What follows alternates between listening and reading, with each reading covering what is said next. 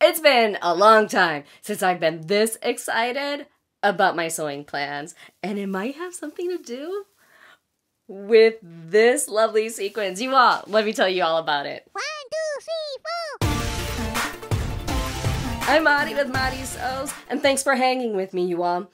So today's another Friday Sews where I get to share with you what I've been working on, what's coming up, and a little bit about life. And you all, I've actually been pretty productive this week. So let's just start with what I've actually what I've been working on. I got a pretty large order of pin cushions on my website. And so I have been putting together these little cuties here. The person who wanted these pin cushions actually wanted some pretty fun stuff on them. And they're meant to be used in kind of a positive way. Like, you know, if I'm working on my self-care, like if I'm working on showing more love to my hubby, or if I'm working on my wealth, you see that? And then on this side, health and joy. So you can put a pin in it when you start moving in that direction, when you've actually got a little task done in that area. I thought that was so cute. No, of course, these are all flat. I mean, it's just, that's the front side. That's what it looks like. They're going to look like this when they're done. So I've been working on those pretty tirelessly, actually. I have to make quite a bit of them. And then I got in some special orders, but that's going to be coming up soon. I also finished my hat. Now, if you follow me on Instagram, and you can catch me right there at Maddie Sews for Curves, you've probably already seen this picture where I practically broke my dress form trying to spin it around and show you, but let me show you my hat. So let me do a little twirl for you all. I mean, I threw everything I had on this. Now, okay, now hear me out before some of you guys are like, oh my God, what did you do? Okay, the Kentucky Derby is kind of known for having these like kind of outrageous hats. The bigger the better, the crazier the better, like all of that good stuff. And so I was really kind of I was going for the more is more. So you can see those big pearls that I showed you last week.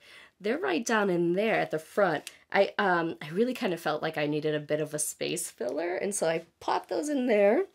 There's all the flowers coming around. And then the fun part is the bow. You all, check out this bow. So I did take your guys' recommendation, actually, and I used both the tulle and the netting in the bowl. But then look, I found these little spike rhinestones in with my ribbon stash, which was a really pleasant find. I don't even remember what I bought them for, but I had quite a bit of it. So I wrapped the center of that bow with all of the little rhinestone spikes. And then I also put it on the top of my hat. So it really kind of feels sweet and don't mess with me. You know, it's like the equivalent of mixing lace and leather, right? It's a real sweet, prim and proper with the I'm a baddie vibe. So I absolutely love it. I'll be wearing it with, let me go get the dress so I can show it. This dress. And so I'll be sure to review this for you soon. Actually, I'll be wearing both the dress and the hat tomorrow to the American Sewing Guild's spring fling that they're having over in Northern Virginia. And yeah, I can't wait to share all of those details with you. Okay, so let's talk about what is coming up. What do I have planned? So now that I finished this dress, and I love this little flower dress, I'm thinking about Frock Tales, which is coming up in a couple of weeks in May. And I was originally kicking around an idea of a skirt with like a little flare detail, or a pantsuit, like a loose fitting, soft looking pantsuit. And I think that's actually the direction I'm going in. In fact, I went to Three Little Birds last weekend and picked up some fabric. Beautiful slub fabric. I mean, the color's just gorgeous. I mean, can you tell? It's my favorite color. But the color's absolutely amazing.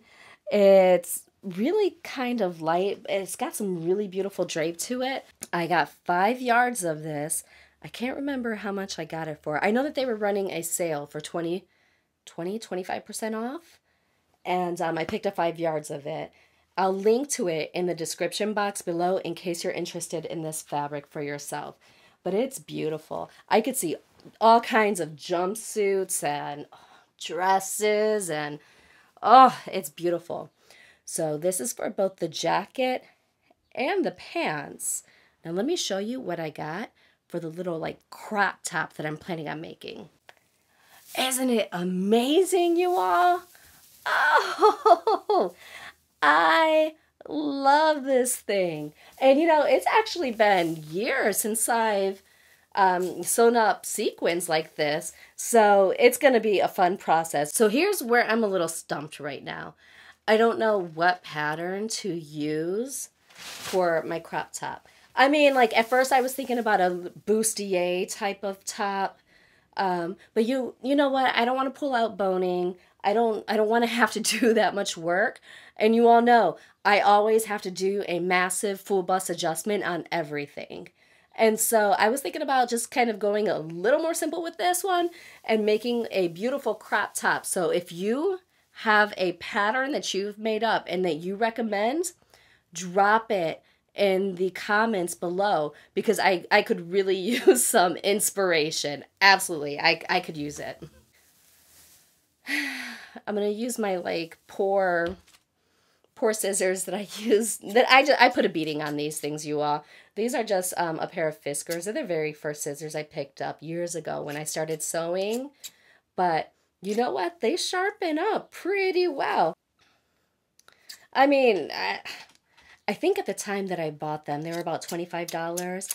If I find them, I'll link to them in the description box. But I cut everything with these things. Leather, sequins. I cut open boxes. Yes, I do with these.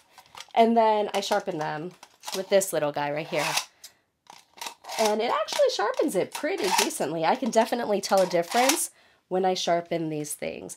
This, my husband gave me for Christmas one year. You all, I'm gonna take a look for all of this stuff, because honestly, you need to have one of these if you don't already have one. It's just so extra convenient. And I mean, with the age of these scissors, I like sending them off to get them sharpened. I don't know. I don't really do it. But I will do this before every project, and it makes my scissors really sharp. So I have a speaking engagement tomorrow, and my husband was supposed to be coming with me. Well, the grandparents were going to watch the kid, and one of them got COVID. Now, they're okay, but it means that my husband needs to stay back and hang out with the kid now. So I guess I lost my buddy at the actual event, and I think it's okay. I think I can live without him. I just think I'll just make some extra jokes about him or something like that, and it'll be a good time with the ladies. Let me tell you, as much as I like winter, I have to confess, I think spring is probably my favorite season of all. I mean, I like the weather. I feel so energized. I even like looking at the fresh, bright greenish yellow color of the leaves as they're like coming out on the trees.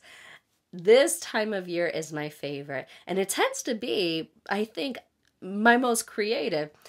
Around this time last year, I did an entire swimsuit series where I was sewing tons and tons and tons of swimsuits using different fabrics and testing them out in the swimming pool in Florida at my in-laws' house and just having a good old time. I even made bikinis. I made a bikini with Jen. I'm going to link over here to the kind of the final video so you can get an idea for everything that I made. It was so much fun, and I did pick up some really good swimsuit sewing tips there, so check it out if you're thinking about making one for yourself or you've been a little scared. definitely check that one out. You all, and until next time, I sincerely hope that you find joy and have a wonderful day.